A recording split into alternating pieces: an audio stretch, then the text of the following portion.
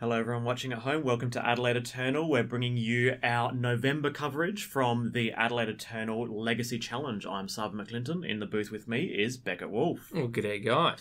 So we have a match up here with Riley Beck on the left, and he's on Dredge. And on the right, we have Nick Savidis, and he's on the Karn combo deck. Should we have a look at that first? Because that's pretty... Yeah, insane. It's sweet. When I first looked at it, I thought it was like the Cloud Post deck, but it's for Mystic Forge, and that's what it's trying to do. There's a lot of these Mystic Forge effects now, and this is just completely colourless. What's it trying to do? Is it trying to get Manifold Key, Voltaic Key, untap those Grim Monoliths, and just get a huge amount of mana? What's the kill con here? Well, basically, it's kind of a port over from the Vintage deck. So Vintage obviously had these key cards banned. No pun intended there. Restricted. But the... what's the name of the... Mystic Forge, that's it. So Mystic Forge is just a future sight for colourless cards. And it just allows you to plough through your deck. But at the same time, the other key card is Karn Great Creator finding, something that lets you win the game. And there's, that Mycosynth Lattice combo that's from Modern. I assume that's legal in that format. And there's also Karn Scion of Urza. Make a very big Lotus Petal fueled artifact construct guy. Exactly. And sometimes the most deterministic win con for this deck is to generate a whole bunch of mana, and then Karn the Great Creator goes and searches for Walking Ballista and then just kills your opponent in one go. What I really like about this deck is the Lion's Eye Diamonds, because they work so well with the Mystic Forge, and that's not something... It's obviously like such a powerful card in Legacy, and I think anyone who's ever seen that card's like, whoa, this card's got so much potential, but I can't think what it is off the top of my head yet, And they're like, I know it's good in Storm, but surely there's more potential. I mean, it's just so cool in this deck. You get Black Lotus when you've got a Mystic Forge out in some cases, so I really hope to see that in this matchup. Yeah, well, speaking of matchup, let's have a look at Riley's deck. So Riley is on Dredge. It's quite a traditional form of Dredge. There's obviously a variety of different variants, but the most recent card that has made a change to Dredge is Hogak. Gak Attack. Yeah, that's it. Were they always playing Street Wraiths in this for the Dredge? I believe they were, because it allows you to protect your Dredge card from surgical extraction in the board. Yeah. And so, oftentimes, for those who don't know how Dredge works, you're going to see it, and there's going to be a graveyard all the way across the battlefield, I am for certain, in this matchup. But basically, replacing your draws with milling cards from the top of your deck, and then returning that creature to your hand, and then likely discarding it through various other means. Oftentimes, the best Dredge openers involve something like a breakthrough, where you just break through to draw 4 cards and then discard your whole hand because you didn't pay enough mana. But you're very, very happy to discard your entire hand. There are much worse Dredge starts, and these involve telling your opponent go. Yeah, and just cutting the Golgari Grave Troll at the end. Now, one key piece of tech here is to basically always put your opponent on the draw when you're playing against Dredge. If you've seen, that they've been playing, that you've done some scouting and you've watched, and they're on Dredge, you're sitting against them and you roll a die and you go, let's put them on the play. Well, speaking of on the play, should we go down to the games? I can remember playing Riley on Dredge, and I asked him, I said, because I knew he was on Dredge, and I won the die roll. I was like, should I let you play? Yeah, and we had a chat about it, yeah. and he was like, well, nah, I think actually, you should still be on the play yourself. So I was like, why are we even rolling the dice? Why are we rolling the dice? Here we go. So there's eight LEDs in this matchup, and that's that start we're talking about, breakthrough. It also works with Firestorm, right? Yeah, basically. You just kind of want to discard your entire hand. And these are always the great starts for Dredge. When they don't have one of these 2 key cards, they can do the thing that we said before, which is just, draw the card and then discard a card at the end of your turn to hand size. A Dredge is occurring. So he gets to discard... Fatal Slitting still legal in this format. Yeah, here we go. There's the rest of the items discarded. Narcomoeba has a trigger. Because it's been milled, it gets to come to the battlefield. Now there was some floating mana, and red was chosen, so he's able to use the red mana to face us looting. He's replacing one of the draws with a Dredge Golgari Grave Troll for 6, and the other draw with the Dredge, the Stinkweed Imp. It's looking good. He's got the bridge. He's got a Cabal in there. He's triggered a Narcomoeba. He's got plenty of Dredges in the bin. The most important thing here is having an outlet to get rid of those Narcomoebas, and as you said, there's a Cabal therapy. So if you haven't seen this interaction before, it's basically just sacrificing a creature to look at your opponent's hand because you honestly don't care what they have for the most part, and the default setting is often pre-game, first game, you're just like, name Force of Will. You don't even know what they're playing, so you just name Force of Will, and it doesn't really matter for the most part. Well, often you can get the second one. Well, as you say, first of all, you just want to trigger to kill it, to get the 2/2s, and the information's relevant. But a lot of the times there's 2. Now he knows there's 2 Karns, so when he flips his next Cabal off a Dredger, he's going to be able to get rid of those. And if you've ever played against Dredge, you think, gosh, this is just so busted. How am I, even if I had a bit of graveyard interaction, I'd feel so far behind here. But often the thing about the graveyard interaction against Dredges, often if you can eat that like 1 or 2 Dredges at the start, then they're just completely stifled. For the most part, it's all about the key card on the key turn. That's so right. Like that very first turn, that very first Dredger, whatever it might be, and if you don't catch it, then you're done for. Yeah, that's right. There are other ways that you can punish it. 2 more bridges in the bin. Yeah, so now there's 3 bridges. It means, when this Icarid is going to die at the end of turn, he's going to be making 3 zombies, and the game will largely be decided from that point. That's right, and it's a quick deck as well, Dredge. I know in Vintage the percentage is, something crazy, like 80-odd% win game 1 for Dredge. Is it the same in Legacy, or is there a bit more like creatures, so you can maybe hit your own creature and get rid of their bridge from below or something like that? I think it's not as polarized, but it is absolutely the same principle, where you just kind of go, yep, game 1 I'm basically most of the time going to win, so how do I play around the hate in game 2? And you notice that the Dredge players, the savvy Dredge players, elect the right turn to, put a Dredger into the graveyard. They often don't, try to discard everything and just end up getting absolutely wrecked. Regarding the Cabals, I know that I've played against Dredge, and I've played out my hand and got Cabal, and then I thought, gosh, I was going to lose this anyway. Should I have just scooped? Yeah, now I've got the info, feeling. And then, it's crazy. Like, it feels so bad. You feel like, it's a bit cute, but, if you're going to lose game 1 anyway, like if you see that they have a very good turn 1 like that, and you're like, yeah, I'm not going to win with this hand, it could be correct, guys, to just scoop it up and say, you don't get that information, you don't know what to sideboard, I get to just now play post-board game, you don't know what to Cabal, and you don't know what to sideboard. Yeah, I have definitely had this consideration enter my mind before. I've never had the guts to do it, but I have seen... No, I've never had the guts. Yeah, I'm advocating for it, but I don't have the guts myself. I've seen, I've seen the Dredge player, in the room on their various matchups at different points in the day, and then you sit across from them and you go, I know you're on Dredge. And when you're in game 2 and 3, you have that hope. You're mulliganing down to find your surgical extraction or whatever other piece you have. In game 1, you literally don't have that option. And you think to yourself, what is the perfect hand? And if you're on Delver and you kind of go, yep, I'm going to mull down to turn 1 Delver, turn 2 Delver, and a Brainstorm, and 1 land, and you're just like, I'm fine with this collection of 4 cards or 5 cards if you've got a second land, because you might be able to finish the game. But when you're on, say, Grixis Control, and you're in that very position, it's probably correct to just say, let's go to game 2, you win. And then when you do this kind of thing, note that although we talk about denying information for your opponent, you are also giving them information. So by conceding there, you're kind of saying, I'm on one of the decks that has 0% chance to win game 1. And they can kind of go through and that's go, that's true. As in, you can establish they're probably on a fair deck. Yeah. Although Nick's not on a fair deck here, but he could have established he's not going to win.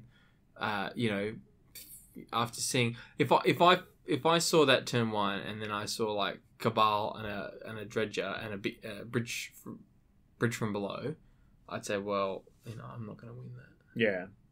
Again, I don't criticize Nick at all. I don't think I would have scooped just out of pride and curiosity. Yeah, but Nick has the ability to win in this because he's also on a combo deck. He could just go absolutely degenerate and win. But he knows his opener wasn't degenerate. Yeah, I guess he could have drawn a Grim Monolith or an LED or something. I'm not sure. But again, only assuming that you know what your opponent's on, I guess. Yeah, that's right. I mean, just quickly for sideboards, I think it's pretty obvious that Riley's not going to have heaps to bring in, and Nick's going to have 3 Tormod Crypts to bring in, which are an absolute must. Do you think he's going to bring in his Ensnaring Bridge? It's really, really tricky with this kind of Karn-Forge deck in that you need to leave a certain number of cards in your wish board. Karn essentially wishes for some of these cards, and sometimes you go, what do I need in the main deck? And is it actually better being in the board because it's actually like you have 4 copies of that one card because it's in its... Well, Nick's playing those Karn Sign of Urzas in his sideboard, not in the main. Yeah, I think it's a kind of transformative sideboard where your opponent goes, oh, you're on a combo deck, so they bring in a variety of combo hate cards, and you just go, turn 1 Soul Land, turn 2 Soul Land Karn, Scion of Urza, and he just takes over the game because I would have thought it was pretty good game 1 anyway. It's possible. What do you think of also Ratchet Bomb to get rid of tokens, or do you think you've already lost a game where they're triggering a bridge from below? Well, there's not actually much interaction that the Karn-Forge deck has in the first place, so it's possible that you're going to be in a situation where your opponent's going to have a bunch of zombies out, even if you're winning the game. So maybe it is a case that Ratchet Bomb is going to be useful there. But I think that's the kind of card that needs to be in the sideboard, where if you have one Ratchet Bomb... Because you've got 4 copies. You've got 4. You've got 4 Ratchet Bombs that way, because in the main, you've got Karn. So this is something you will see quite often. The Dredge deck just continuing to mull until they find the right configuration of hand. There are times where a Dredge player needs to make a judicious decision between a hand that they keep on 7 because they can draw a card and then discard at the end of that, discard phase when they're at 8 cards. But they have to weigh that up against going down to 6, 5, 4, denying themselves that option, but having the opportunity of drawing breakthrough. I think it's very... This isn't like the vintage where they have to hit Bazaar. They are playing lands. They've got that Cephalid Coliseum. They've got the City of Brass and Gemstone. This is the turn. How exciting is this? This is doing Look how much mana that was. So he's doing the exact thing. So City of Traders into 3 sources of mana, using those sources to play a Mystic Forge and be absolutely ready to go off next turn. So he wasn't able to continue going off because obviously maybe the top card of the deck is a land. But that's right. And the Mystic Forge lets you tap to exile the top. So correct. Assuming he can now untap with a bunch of mana, there's a very good chance he's going to be able to absolutely go off. So he's activating Putrid Imp. Yeah, this is another reason why you can mull down, because you could get a breakthrough hand, but you could also get a Putrid Imp hand. And Putrid Imp allows you to systematically discard specific cards from your hand, unlike, say, a breakthrough hand, which means you're not going to have a hand. So he can play his Lion's Eye Diamond and so on, and then actually just pass a turn, and maybe at the end of turn, discard a Dredger, and do the slow dredge, one at a time. Alright, so Nick's doing the thing. He's got the Karn, and he's surely going to have enough mana to next turn play the big boy, Marcus and Platus. Yep, sounds like it. So the Karn... Or get in for 4. Yeah, nice. So the Karn itself... that's right, the Grim Monolith itself. The Grim Monolith was tapped, so that's why he had to spend all of his mana, essentially, effectively, using Karn. Oh, of course, okay, so he's not going to necessarily... Although there's a good chance he was to be able to find a Lotus Petal or something, but he won't necessarily be able to Marcus and Platus. Interesting concept there is that whilst Karn's on the stack, Riley had the choice to crack the LED to discard his hand, if he wanted to discard his whole hand, but he can also do that off Putrid Imp. So it's largely moot. But once Karn comes down, it null rods the LEDs, so they would be useless from there on. Either way, Nick elects to use Karn's plus ability to turn the LED into a creature. Power and toughness 0/0. Oh, okay, sure. Yeah. I was wondering what he passed So that's on. That's why it went to the graveyard. Yeah, and then I thought that was Mystic Forge attacking. Ah, right. When it tapped, but No, it was just exiling that City of Traders on the top. Mm-hmm. And interesting, he didn't play a land that turn, and he didn't want City of Traders. I guess that makes sense because if you're not going to use the 2 mana straight away, it doesn't do anything. Mm-hmm. But I wonder if he's got some more mana in his hand, or if he's got some gas. Yeah. Well, I assume he wants mana. He wants like LED there. Here's a breakthrough from before, permitting Riley to not only discard his hand, but get to Dredge with a Stinkweed Imp as well. There's a in there. flashback Zombify in there as well. What's that one called? Yeah, the flashback Zombify. Sacrifice 3 creatures. Dread Return, that's the one. That's from the sideboard, I believe. Nice. Yeah, so Putrid gets in there for 2. Tormod's Crypt, that's a good one. I was about to say, I thought Putrid Imp's a 1/1. Oh, wait a second. It has an ability. Yes. When you discard cards, it does pump itself up. Yeah. Almost always irrelevant, right? But it turns out that it was actually relevant here, right? You're usually just using it as a discard outlet. So here's the Tormod's Crypt, as you said. He's got to be careful because I think he's got this game because of the Tormod's Crypt, but cards aren't safe in your hand because there's Cabal Therapy in the bin there. So if he gets the Mycosynthitis and then can't play it, then that's that game plan over. Liquid Metal Coating ought to do it though. So Liquid Metal Coating turning the Mana Confluence into an artifact. No, not Mana. Is it Mana Confluence? No, it's Mana. Yeah, it's Mana Confluence. Yeah, sorry, it's not Mystic Confluence. That's the that's the counterspell. Mana Confluence into an artifact, so it's obviously null rotted now. But we have a Ballista ready to kill a Putrid Imp. Yeah.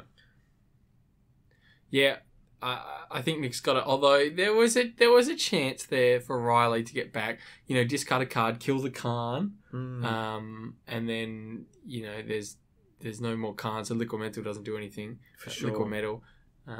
But that's surely a game because that's such a solid Tormod's Crypt. So Riley here has to draw, the Golgari Grave Troll or something. And even if he does, he's set back by so many turns. He's going to have to dredge the following draw phase. And can I just say, with the Tormod's Crypt, yes, it got a big chunk of cards out there, but it's not so much about getting the big chunk of cards. It's about just ruining it for one turn. Like, if it was the same Tormod's Crypt, but he only hit 4 cards in the graveyard...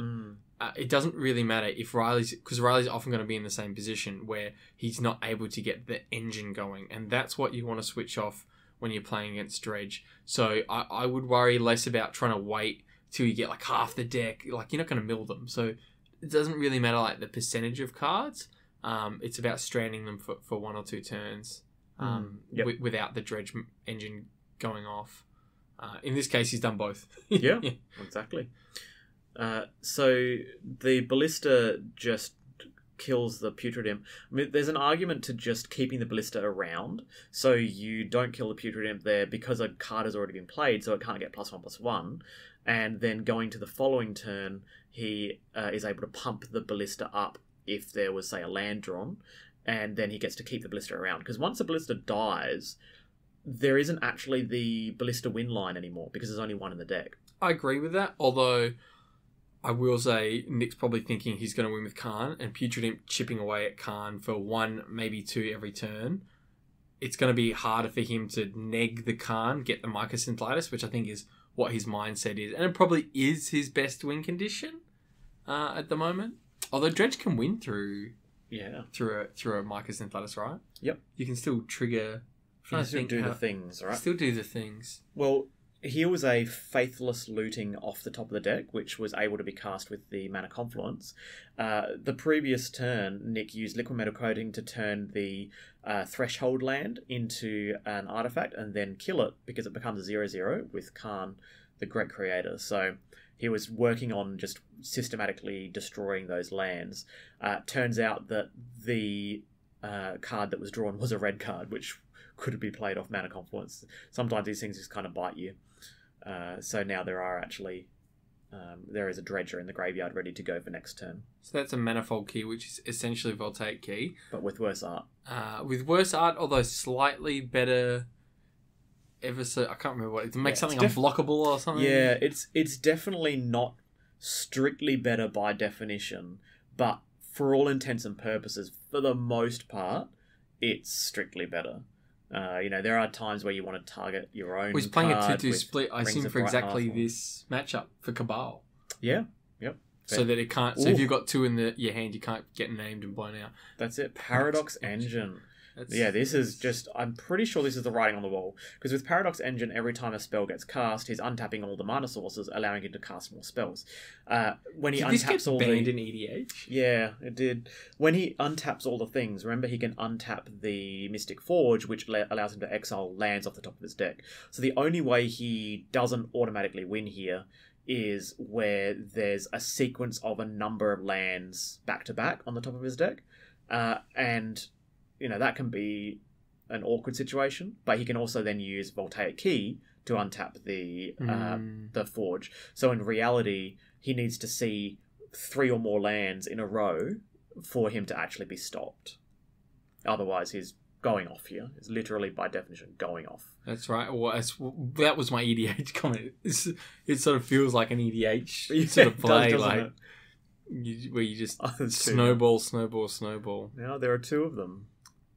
Would you say this is getting out of hand? Roger. So let's see how he actually decides to finish the game. Because remember, as we said before, the Walking Ballista was the only kind of deterministic kill on the same turn, shoot your opponent and what does he do? Just get Karn? Like the other Karn? Or does he uptick his Karn on his own Mystic Forge and start swinging? I'm pretty sure he... basically, it's a very locky sort of game. Isn't it? It's a bit more locky than I thought. He can string Karns together, and then he can get himself a Karn Scion of Urza out of the sideboard, and then use that to make 1 token that is 30/30, and then win the following turn. But that's still not deterministic, because if Riley top decks, so Riley. He top decks his Stinkweed Imp because he's going to dredge it. He mills a Narcomoeba, and the Narcomoeba comes into play. He also mills 3 bridges. I think, and then he blocks with the Narcomoeba, and then he makes more. So there's a way to get out of it. Riley's one of the few decks that could come back from here, which puts a bit of pressure on Nick. I think 99% of decks would just scoop here. Or, I don't know if there's 100 decks. There's no Narcomoeba here. Yeah, so there's no Narcomoeba here, but if there was one convoluted thing Nick can actually do is he can find Tormod's Crypts from his sideboard, because I assume he leaves 1 in there to search with Karn, and then hit himself, and then he's able to get the because Karn lets you get cards from exile, so he can get the Ballista back from exile. Right. I don't know how relevant it's pretty convoluted, but I'm just saying that there's ways. There's a way to get that Ballista back on the same turn. To get things back. I mean, the same thing could be said for Paradox Engine. If you run out of win conditions or something like that, there is ways to get it back. Yep, makes sense. So, for those at home, we are largely just spitballing all the various different ways that Nick could just win to demonstrate the win, but it's entirely academic. He's essentially won the game, but for a 0.001%er with a particular sequence of dredge cards being dredged by 1 Stinkweed Imp for Riley. So it's the fun part, right? We think about how they're going to win. If your opponent doesn't want to concede, and Riley did concede there, but if your opponent doesn't want to concede, I don't mind. I'm happy to keep, reveling in my win and keep going off. Who doesn't like doing that? Why not? So post board now, from a dredge perspective, you've just seen specific cards, and in this case, it's specifically Tormod's Crypt. He hasn't seen Grafdigger's Cage, but Grafdigger's Cage doesn't actually do that much work against Dredge. So Grafdigger's Cage denies you from searching a deck for creatures, and also denies you from flashing back cards from the graveyard and putting creature cards from the graveyard into play. So it specifically turns off Dread Return. It specifically turns off the flashback from Faithless Looting. But overall, it doesn't Well, it doesn't actually hit do the bridge from below, Exactly. which are the big ones. So, like, it's not like Riley was specifically worried about Grafdigger's Cage. The main thing is that he's seen the specific types of hate, and now he can kind of plan around those specific hate cards. So this involves, now that he's got, he knows he's against Tormod's Crypt, he's going to have to dredge slower, where you end up retaining certain numbers of cards and not going in all into this one breakthrough or this one, Putrid Imp, discard your entire hand, and maybe only leaving one dredger in the graveyard at any one point in time, sometimes holding a Street Wraith in hand, being able to be ready to discard a card at the end of their turn after they've crypted, allowing you to set up for that dredge on the following turn. So it's a very different game, but knowing what you're playing against, knowing what hate you're playing against is one of the critical aspects. One of the real reasons I would never want to play Dredge is just because I wouldn't know what to side out. I feel like I'd be so scared of sideboarding incorrectly. Definitely, if you're Riley, you want to bring in those Nature's Claims. You probably don't want Elish Born, Grand Cenobite. You might want an Ashen Rider. But what do you take out? What's got? Usually, you don't want to switch things off. Yeah, I know this is from a vintage perspective, so take this with a grain of salt. For vintage Dredge, you often trim a Thug. Thugs tend to be like your easiest card to cut in certain matchups when you don't know what to cut. But in certain matchups, there are cards that you just always cut. But it looks like we're seeing their hands now. So it's an LED hand from Nick.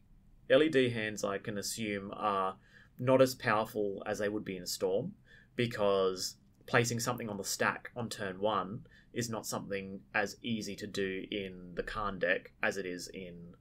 Oh, actually, no, you could go like City of Traitors, Grim Monolith, Lotus Petal, Karn Great Creator, and then have the LED. I think LED is very good once you've resolved either Karn or Mystic Forge. But in your opening hand, it's not as busted as, say, it is in Storm, which could... No, it's almost like a turn 4 play. Yeah. Well, not turn 4, but like a 4-mana play in a sense, because you're only doing it once you've got one of those 4-mana spells out. Which they can do on turn 2, I guess, quite consistently, right? With the Soul Lands and the Grim Monoliths. So maybe, it's more of a, hey, I'm going to go off on turn 2 type of play, rather than a Storm. Those Storm hands where you're like 3 LEDs, Infernal Tutor, land, Lotus Petal or something. Mind you, I think also it might not just be busted thing. It might be like once he's got Mystic Forge out, he's going to have to get through a lot of chaff off his deck. Like there might just be a Thrain Dynamo, which he doesn't really need, but he needs to cast it off the top of his deck so that he can find the next thing. So he wants those LEDs to be able to get this raw mana just to chew through the deck a bit more with Mystic Forge. So here we have Riley on the play, and he's got an LED hand, with a Faithless Looting. Okay, so holding priority, cracking LED, discarding card. That's nice. Yeah, whilst it doesn't look as powerful as Breakthrough, it's going to do basically the same thing. Where, not exactly, but basically the same thing with the amount of dredges and draws he's being able to replace here. Yeah, because you're going to draw, obviously, after you've discarded there's the bridge. The last card being flipped being the bridge. Until that bridge went into the graveyard, I was like, this isn't that bad. And the moment the bridge went into the graveyard, it was bridging Cabal, wasn't it? Yeah. Now he just needs a Narcomoeba. There's an Icarid. And a Dread Return. Yeah. I think he just wants a Narcomoeba, and he's looking pretty solid. Mm-hmm. So, Narcomoeba would start him off, but he can use the Icarids. He's got two Icarids. 3 Icarids. Is this turn 1? This is turn 1. 3 Icarids, 2 bridges. So, next turn is absolutely bonkers. Well, and the turn after that... we said next turn! Huge. I mean, you got to assume that's going to happen. He's done. And, I was going to say, Nick... When I said earlier, maybe he keeps one in the board. I don't know if you do. I think maybe it's too important to have it on turn 1. You just need a jam. Too greedy to wait until you hit that. Absolutely. That Karn. So I reckon maybe he probably is playing all 3. So now, brutal. Can you see the difference between the variants there? If Narcomoeba was one of those Icarids when it was flipped. It's Cabal, a different game. yeah, you You're just like Cabal and Therapy, name Tormod's Crypt, every make time. 3 zombies, and then there's no Tormod's Crypt in the following turn. He has 2 Icarids ready to come back. That's right. It's that sometimes these games can come down to, do I flip a Narcomoeba or not? Oh, that's right. I mean, there's always choice in the Dredge deck. Like, I noticed he's not playing Brized Amalgam. I don't know a lot of Dredge do. He's not playing Bloodghast. But the Narcomoeba is just that solid. Everyone's playing for that exact reason. Mm-hmm. It's At least the most degenerate starts. That's right.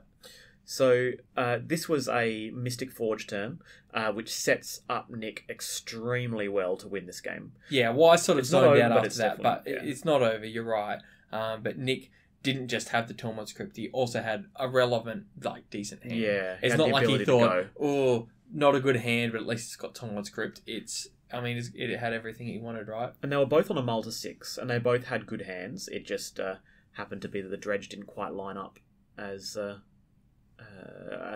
maximum value. I guess it turned out to be minimum value because discard your hand to Tormod's So what does Riley need here? Just like a putrid imp, and then he needs to get another Dredger. Breakthrough or something, right? But he's with not and a Dredger in yeah. hand. Some way to discard. Can you name yourself off a Cabal? Yes, you can. So there's a few ways. It could be Cabal. It could be Firestorm. Any way to discard. It could be an LED. Any way to discard and a Dredger to get going. It might be a liquid metal coating turn though, a liquid metal lock, where Nick uses Karn, Great Creator, to find liquid metal coating, then starts to coat Riley's lands like last game, and just destroy them and just deny any possible Faithless Looting, Cabal Therapy, breakthrough. He just won't be able to cast anything. Absolutely, but he's instead opted for the key, and that's probably because he realizes he can keep going off, and he might even be able to, play something else, play another Karn or something like that. Yeah, talk about mana. Again. Look at that. Exactly what you said with the keys, but the keys are now pumping out mana off that Grim Monolith, and he's still got mana floating and a Thrawn Dynamo, but no, he must have hit another land, I reckon. I don't mind it from Nick at all, because even if Riley did assemble something like what we were talking about, it's going to be another turn before anything can swing at Karn, and now he's really, really set up for this turn, and he can always do that liquid metal play. He can do the Mycosynth Lattice play.